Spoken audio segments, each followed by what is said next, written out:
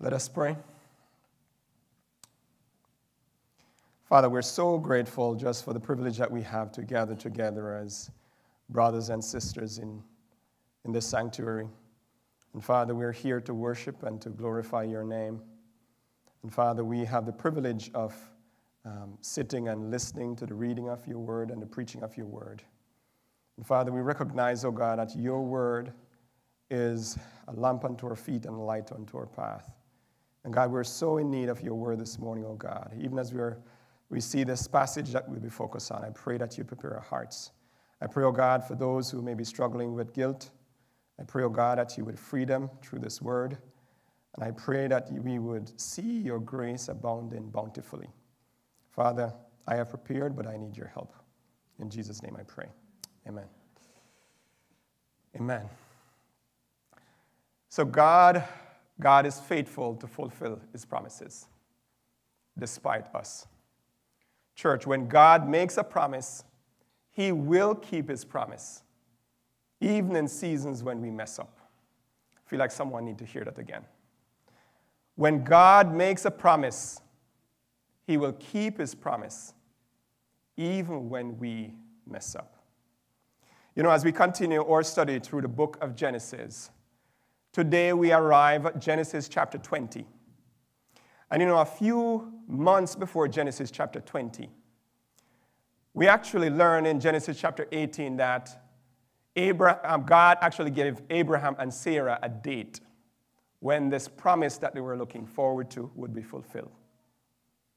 And the promise was that Sarah would give birth to a son, and that son would make Abraham a father of many nations. So, I mean, humanly speaking, church, this was all they've been living for. This promise is all they're desiring. However, in chapter 19, two events happen that really rocked their world. You know, God judged Sodom. And as God judged Sodom, the Bible says Abraham stood and looked and saw Sodom and the cities around it went up in flames. And Abraham's nephew Lot was actually rescued from the fire. But very shortly after, him and his two daughters committed incest.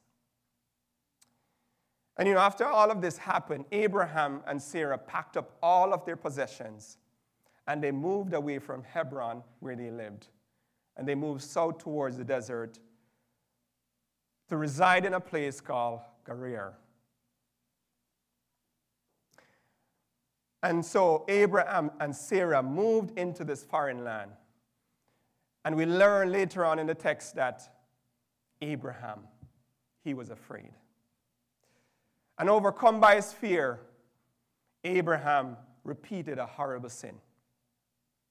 And this, church, brings us to our big idea for this lesson, which is, despite our sins, God protects and he preserves his own.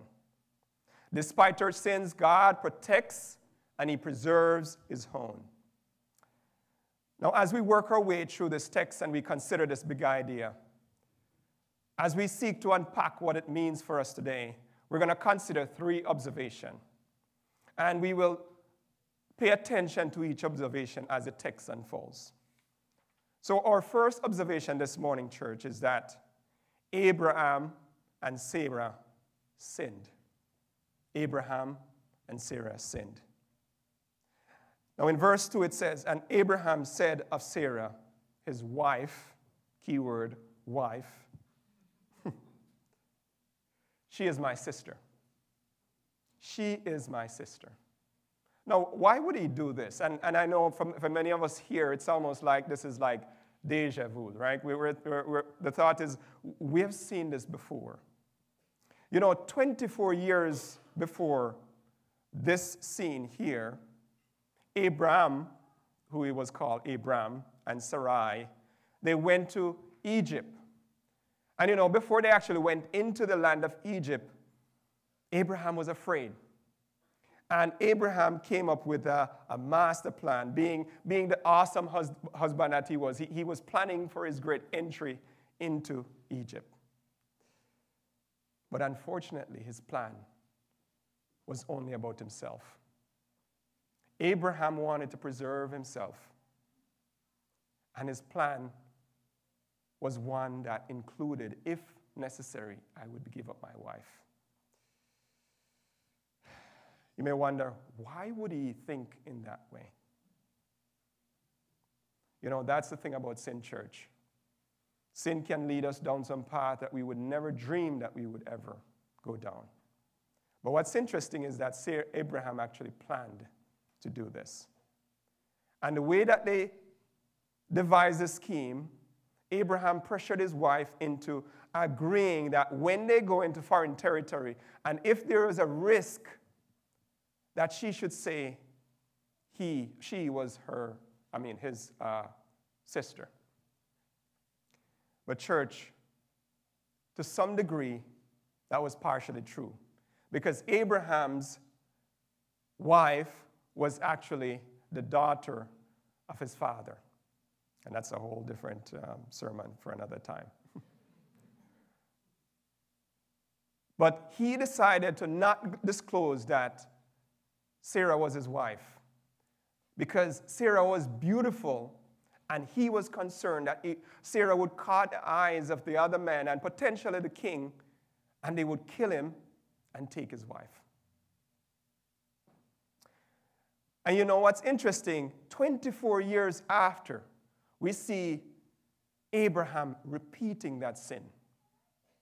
Abraham repeated that sin. I mean, they went there, and his wife was taken from him. Pharaoh took away his wife. And God actually brought a plague on the land of Egypt and on Pharaoh.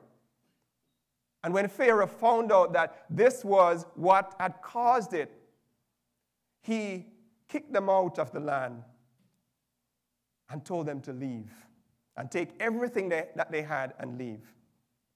And here we see Abraham repeating the same thing again. You know, one of the lessons that I would like us to consider this morning is that no matter how mature we are in the faith, no matter how many times you serve in different ministry, no matter how many times you preach from the pulpit, at every point in our journey as believers in Jesus Christ, we are prone to sin. Now, it is important that we understand that when you are in Christ, you're washed with the blood of Christ. You are free from the bondage of sin. But you are prone to sin because the old man still remains. So the difference is, before Christ, you had no choice but to sin. But after the work of Christ, because of our flesh, we are still prone to sin. And we should not get complacent at any point in our journey, because we're always prone to sin. I mean, think about this. Abraham, the father of the faith, right? Abraham, the person who walked with the Lord, the person who God confided in, we see him 24 years after repeating the same sin. What's interesting is that even at times in the Bible where there's an attempt to make a distinction between Yahweh, the true God, versus the false God, oftentimes you hear in Scripture that he is the God of Abraham, Isaac, and Jacob. It's almost like Abraham is a brand name for the real God. And look at how Abraham was representing the brand, so to say. But I do want to share this with you. As much as Abraham was seen as the father of many nations and the brand, so to say, that indicated who the real God was, the same God, Yahweh, is also the God of those who mess up. And we're going to see that today, because it's almost as if Abraham is like a two-sided coin. In one regard, he is in fact a man of faith who is faithful and a true example for us to look up to. But on the other side of the coin, he's a mere man. And here we are in this chapter.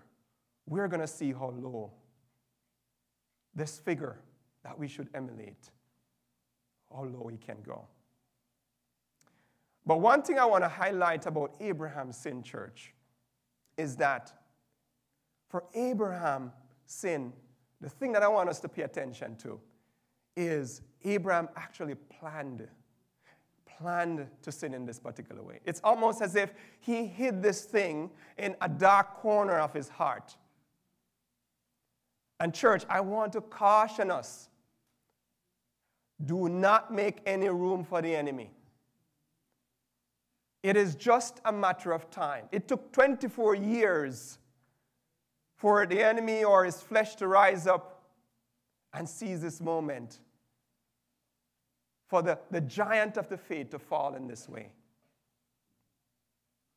Church, we cannot leave any in a hidden sin, any point of escape.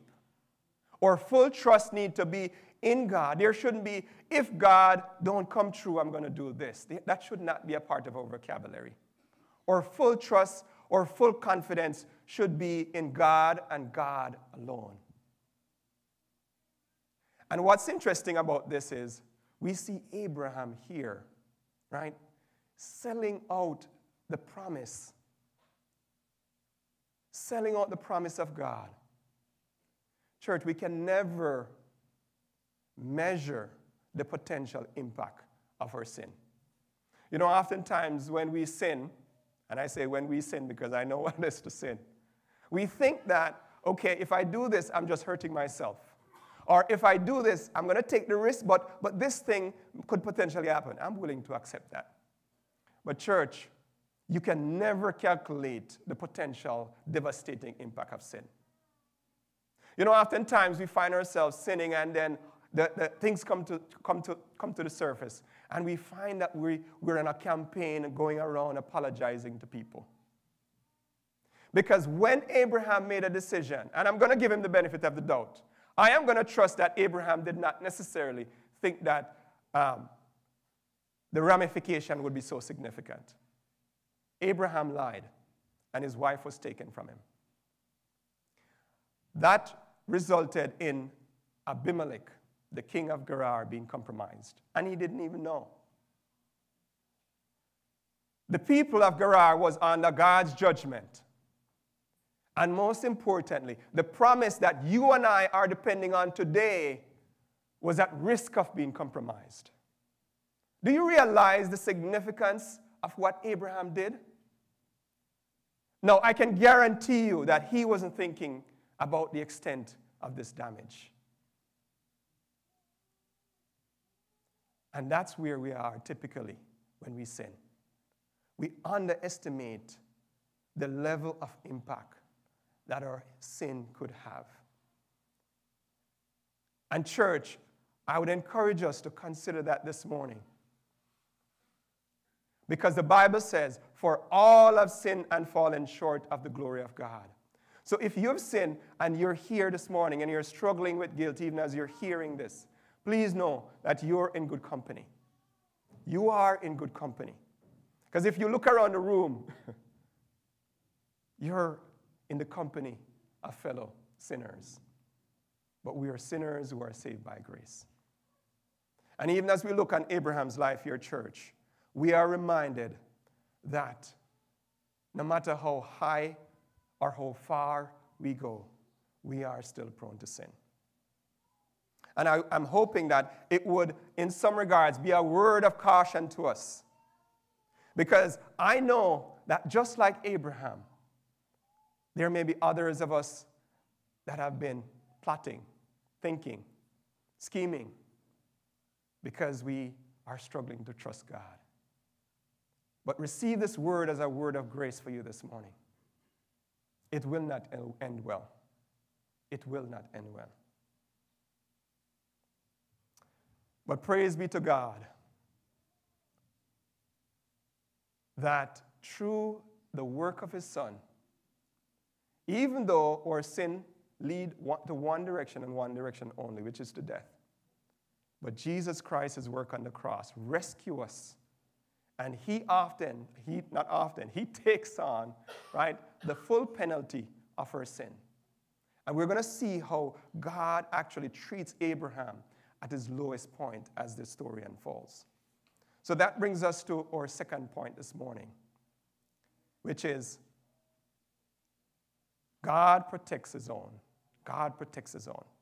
You know, as we transition from verses 2 to verse 3, the Bible says, but God. You know, this word but here is a conjunction, but it says, but God. It means that it used to create a contrast between what's happening in verse 2 and what is to come in verse 3 and onwards. It says, but God. Don't you just love when you're reading the Bible and you hear, but God? Most times when you hear but God, it comes right after someone, right? Some mere man, some mere woman does something. And then there's a but God that changes the script. And this morning, as we consider this, we see a but God. And this is what happened. In verse 3 it says, but God came to Abimelech in a dream by night and said, behold, you are a dead man because of the woman whom you have taken, for she is another man's wife. You're a dead man. Now imagine this. Abraham sinned, and Sarah agreed to follow through with a lie. And you would think that God would be going to them. Look who God is going to. The king who is not even aware of what's really going on. And he approached Abimelech in a dream, and he said, you are a dead man. Now listen, my wife is a dreamer. Every single night, Andrea dreams, and she can tell you her dream. I'm not like that. I rarely dream, and most times when I dream, I don't even remember it. But there are some times, church, when I dream, and my dream is so intense that I literally wake up feeling the emotions as if it just happened. Well, church, that is the type of dream that Abraham was having. He had an encounter with the Almighty God. And you know, as I was thinking about this, you know, you have the king of Gerar, right? The king of Gerar. A man of power, a man of prestige. But then he encountered the King of Kings and the Lord of Lords. It is almost like the Philadelphia Eagles taking the field with Anne Frank Elementary School. By the way, that's my first Eagles analogy. I'm officially a pastor of St. Mario Church. All right.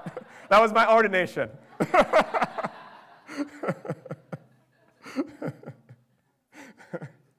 So here we have the King of Kings engaging with the King of Gerar. There was no match. And he said, listen, you are a dead man. And listen to the response of the king. He said, will you kill an innocent man? Did he not say that this was his sister? And did she not say that he was her brother? And later on it says, in the integrity of my heart and in the cleanliness of my hand, I did not know this. I know one interesting thing about Abimelech, and we'll see the contrast between Abimelech, at least in this particular experience, and Abraham later on. Abimelech actually confessed. The words that he used indicated that he was taking ownership. But what he was saying is that, yes, I did take Sarah, but God, I didn't know. As a matter of fact, they told me something completely different. They omitted that very important information that would have influenced the decision that I made. And listen, God's response. God responded and said to Abimelech, I know you're innocent. And God said, I have honored your integrity. Now think about this, church. If God would honor a pagan's king's integrity, how much more would he honor the integrity of his children? Now, it's interesting because what God is doing here is he actually said that, listen, I know and I've honored your integrity by actually restraining you. I actually prevented you from sinning against me. You know, in this society, church, we live in a society where it's built on this ideology of individual liberty and freedom, right? So the whole idea of being constrained is actually a bad word, right? The thought that you would be restricted in any form. As Americans, we are resistant to that idea. But church, I do want you to know that as believers in Jesus Christ, true freedom is clothed and covered in restraint, the right type of restraint. And you know, I remember when I was running track and field in college, one of my favorite race was the 4x100 meter. And you know, part of the reason why I love this race was it's a team sport. To run a 4x100 meter, you had to have 4 people on your team. Not 2, not 7, 4. It doesn't matter how fast you can run or how slow you run, 4. Every team had 1 lane to run in. Not 2, 1 lane. As a matter of fact, if you step out of your lane, you would be disqualified from the race. Each team had 1 baton. And the goal was that the 4 persons would bring the baton around successfully. And I'm going to get a little bit technical on you here. But even with exchange from one person to the next, there was an exchange zone. And if you step out of that zone, you would be eliminated as well. And each team had 1 finish line, not 2, not 3, but 1. And whoever crosses that line first, assuming that they follow the other rules, would be considered the winner. And that would be irrefutable. The race is constrained by certain rules and the right appropriate restrictions. Church, as believers in Jesus Christ, we are to accept and celebrate the right type of restraint, which is God restraint. A friend shared this with me that I'll share with you. He said a fish, right? For a fish to truly be free, they have to be restrained to water. Now, if a fish has the audacity of stepping out of the water, what's going to happen? The fish is going to what? Die, right? Similarly, we should understand that the restraint that the Lord provides for us, that is where we flourish, church. That is where we thrive and we flourish. And whenever we take life into our own hands and seek to pursue our own liberty and freedom, so to say, that is when we get in trouble. But praise be to God, we have a God who, as he sees us, faith as small as a mustard seed, integrity as small as Abimelech's, he is willing to honor that and to restrain us and to protect us from sinning against him. You know, what's interesting is even when Jesus was teaching the disciples how to pray, in Matthew chapter 6, verse 13, the Bible says that Jesus taught the disciples to pray this. It says, "And lead us not into temptation, but deliver us from evil." Lead us not into temptation, but deliver us from evil. Church, this faith journey is not about doing whatever we want and going wherever we want to go and thinking whatever we want to think. No. This faith journey is about desiring God's direction to guide our path wherever he wants us to go, for him to direct our steps wherever he desires for us to go, or for us to even think the things that he desires for us to think. The Bible says our thoughts are not his thoughts and our ways are not his ways. So we are to pursue God's will for our lives. So we see God preserving Sarah in this vulnerable position. And one of the things that I shared earlier is that he restrained Abimelech. But listen, not only did he restrain him, protect her by restraining him, but he also directed Abimelech. In verse 7, and again, remember, this is God talking to the king, right? And he said, "Know then, return this man's wife." And the Bible goes on to say, or later on in the scripture, that Abimelech moved with urgency, right? So listen, the God whom we serve, when he speaks, kings move. The God who we serve, when he speaks, darkness turns into light. The God whom we serve, when he speaks, dead people comes back to life. The God whom we serve, sickness leave the body, and the body is restored to health. So church, if you are here this morning and you're struggling with guilt, or you're struggling with sickness, or whatever you may have weighing on your mind, know that we have a God who is able to protect us in all circumstances. And just by him speaking a word, our situation can completely be transformed. So Abraham and Sarah sinned, right? But even in their sin, we see God directly intervening and protecting them. And most importantly, he is also, as he protects Sarah, he's protecting the promise. Well, here's the third observation, church. God preserves his own. God preserves his own. You know, as God instructs and warns Abimelech to return Abraham's wife, he said something interesting.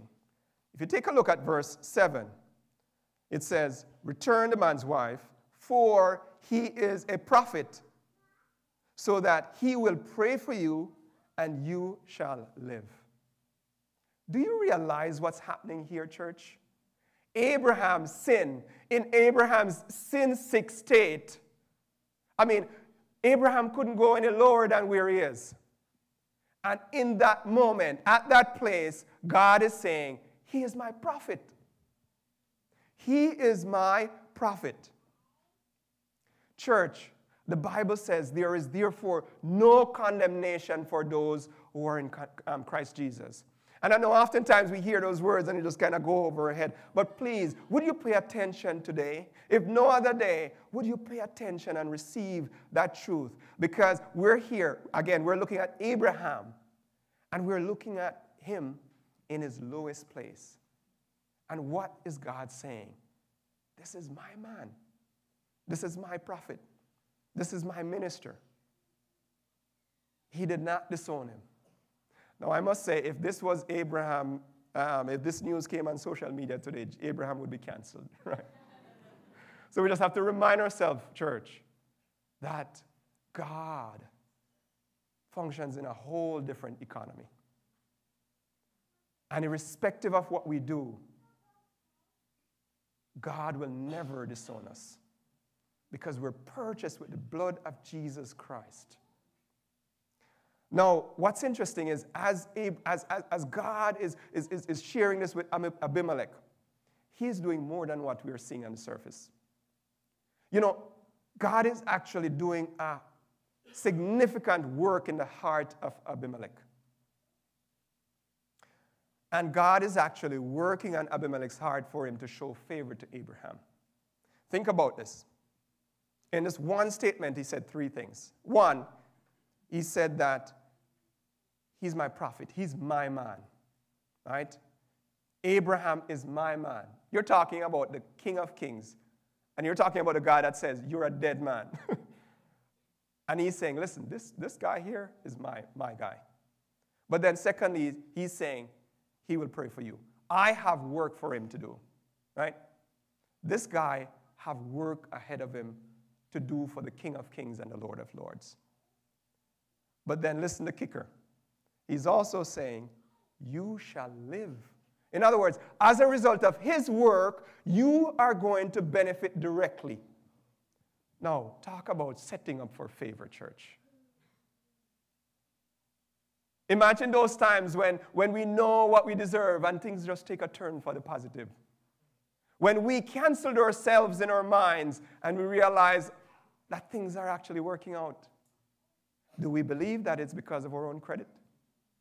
I'm still trying to find where did Abraham do any of this to deserve such grace? But we see God here working on the heart of Abimelech and preparing him for what is to come. So as the passage progresses, I just want to leave you with this. You may be here, church, and you may have messed up the ministry. You may have messed up your family. You may have messed up on the job. Know that God is not disowning you. God has a work for you. And the very people who are you're engaging with, they will benefit from that work. You are God's man. You are God's woman. So, as the passage progresses, we see Abimelech actually waking up in the morning. And the Bible says that he woke up early. And there's a double meaning there. One, it means that he literally woke up early, right? But the other side of that is he moved with urgency. This was not one of those moments where he was going to sleep in. No. He was directed by the Almighty God. So he had to move with urgency. And he gathered all of his servants and he shared what happened. And the Bible said they were afraid. And after that, Abimelech knew that he needed to make things right with Abraham.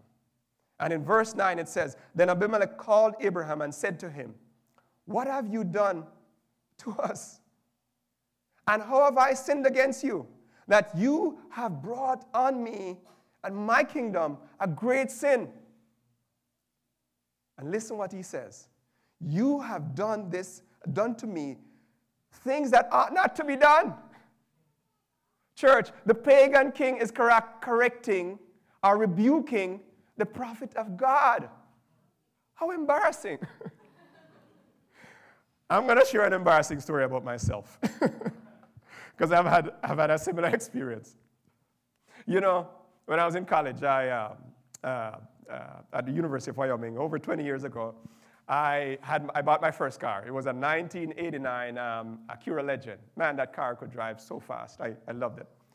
But a broke college student, when you buy cars, you normally buy it with problems, right? So you had some problems. And the problem is, the issues was, it had a brake issue. Now, my advice to you is if you're buying a car that don't have brake issues, okay? But anyway, I didn't know that was what I was getting, but I know something was coming in, and that is what it came with. So I was talking with a friend about it, and he recommended a mechanic. Now, as a broke college student, right, you're trying to just put 2 cents together. So this guy did mechanic work, kind of, so to say. So anyway, I got his number, called him, and I went over and dropped off the car. He said he could get it done. He had all the tools. And anyway, I went back to him. He said he fixed it. I drove off. It seemed fine. The following morning, I woke up. Same problem. Anyway, I reached out to him, called him multiple times, couldn't hear from the guy. Went back, and it's almost as if he literally kind of moved away. And man, I felt like I was so deceived, and I was angry. And I remember I went back and I was talking with my friend, and I was just venting my anger, and I was sharing and just how upset I am. And I remember these words coming out of my mouth, and I said, I feel like I just punched this guy in his face. And listen, that's not how I typically handle my conflict, just so you know. But that's what was what came out of my mouth. And when I said that, my friend stepped back and said, Jason, what are you saying? Stop it. That's not you. This lady, right, a friend of mine, he's not a believer. Church, I was so embarrassed. The person who I should be modeling Christ to, those are the things that were coming out of my mouth. I was so embarrassed. And she rebuked me on the spot. And immediately I just felt so embarrassed. And church, that was what Abraham was experiencing in this moment. It was so embarrassing. Now, I'm not sure if he felt it. But man, this was such an embarrassing situation. For the father of the faith to be corrected and rebuked. These things ought not to be done. Imagine that. Imagine that. Anyway, again, we serve an amazing God that works on even the heart of the king. So here you have Abraham wronging this guy. And God said, I am going to, listen, if you move any step further, you're a dead man. And he comes back to Abraham. But guess what? He came back to Abraham prepared. God had prepared his heart. Yes, he called Abraham to the carpet, but he was talking to the man of God, and he knew it. He knew it. And as he confronted Abraham, and I remember I said earlier, Abimelech took ownership for the sin that he committed. But when he confronted Abraham, listen to what Abraham said. He said, I did it because I thought there was no fear of God at all in this place, and they will kill me because of my wife. Besides, she is indeed my sister, the daughter of my father, though not the daughter of my mother. And she became my wife. And if you read further, you will hear Abraham actually blaming God. Church, what's interesting, Abraham gets called to the carpet. And Abraham is pointing his finger at the person who is challenging him and his people. Abraham is pointing back to his family history, blaming his background for what is happening. And then Abraham is pointing his finger at God, blaming God for moving him away from his family. Does that sound familiar, church? Isn't that what we're prone to do? When we get challenged, when we get called to the carpet, oftentimes our gut reaction is to point the finger at others rather than to take ownership. I would encourage us to be open to take ownership and correction, that God would use people in our lives to correct us and we would receive it. That is, in some regards, one way that he restrains us. So my encouragement is that we would be receptive to God's correction, however it may come. So church, we see Abraham in a very low place. A very low place. He sinned. His wife was taken from him. He was challenged, and he's blaming others. Can you go much lower than that? But the beautiful thing about this church in this text, as we see Abraham going lower and lower and lower, we see the grace of God abounding more and more and more. Listen to what it says in verse 14. It says, Abimelech took sheep and oxen, male servant and female servant, and gave them to Abraham, and returned Sarah, his wife, to him. Again, Abimelech took responsibility. God worked on his heart. And here Abimelech came under the influence of God, giving gifts, paying a price of restitution. It is like a court case that is tried, and you have the guilty party that lost the lawsuit. They come and first of all, they pay for the cost of whatever was damaged, but then they pay on top of that. And the additional payment in this particular text is to say to Abraham, I want to be in good standing with you. I am sorry. I am sorry for sinning against you, and I want to be in good standing with you. The other thing that we see happening here, we see in verse 15 where it says, my land is before you. Dwell where you please. So Abimelech offered an offering of peace. This was a peace offering, church, that the king was offering. You remember back in Genesis chapter 12, where Pharaoh chased Abraham and Sarah and all his possession, asked them to leave. In this case, God's favor worked it out for Abimelech to say to Abraham, choose wherever you may live. But it doesn't stop there. In verse 16, it says, behold, and this is Abimelech speaking to actually Sarah. It said, behold, I have given your brother, interesting, even though God had given Abimelech favor, even though God gave Abraham favor in the eyes of Abimelech, it's almost like Abimelech could not get himself to say, this is your husband. So he said, I've given your brother 1,000 pieces of silver. It is a sign of your innocence. So what this is, church, is this is actually an offering that says that Sarah was not touched. The promise was not compromised. And it was done in a way where anyone who knew about what happened would know that it was an actual demonstration that nothing actually happened. So God preserved not only Sarah, but God preserved the promise. Otherwise, there maybe would have been stories and questions around who's Isaac's father, right? So God, again, preserved Sarah, Abraham, but he also preserved the promise, the integrity of the promise. So even as we continue in this story here, church, and we're here at our conclusion, you know, as we close, the big question that I'm sure many of us are grappling with is, how does Abraham sin and walk away with riches? Church, isn't that the message of the gospel of Jesus Christ? You know, the Bible says, for those who are perishing, the gospel is foolishness. But for those of us who know Jesus Christ and are being saved, it is the power of God. Our life is marked by this example. We are sinners who are destined for destruction, or who were destined for destruction. And while we were yet sinners, Christ came and died for us and gave us eternal and abundant life. And we all of us here who know Jesus Christ have a taste of what that means that we're seeing playing out here. But you know what? As I was wrestling through this passage, church, I kept asking myself, was God doing this for the well-being of Sarah and Abraham? Or was God doing this to preserve his promise? I was trying to figure out, okay, what was the real reason why God was doing this? But where I landed, it was this.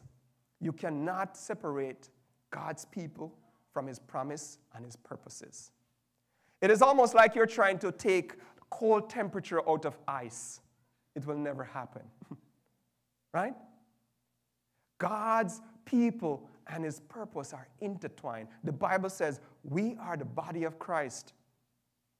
And even when we're unfaithful, he will remain faithful because he cannot deny himself. So church, you may be here today, and if you're here today and you're struggling with guilt, know that we are here because of the promise. We live, church, according to the promise, and we eagerly await the promise. You know, the promise was that Sarah and Abraham would give birth to a son, Isaac. And when Isaac was born, which was a chapter over, the promise was catalyzed. It began. And then years after that, when Jesus was born in Bethlehem, the promise was realized. And when Jesus Christ went to the cross and was crucified and buried, when he resurrected from the grave, the promise was culminated. And that is the reason, church, why we can come here this morning with confidence to say that despite our sins, God protects and preserves his own. Brothers and sisters, despite your sin, God protects and preserves his own. Let us pray.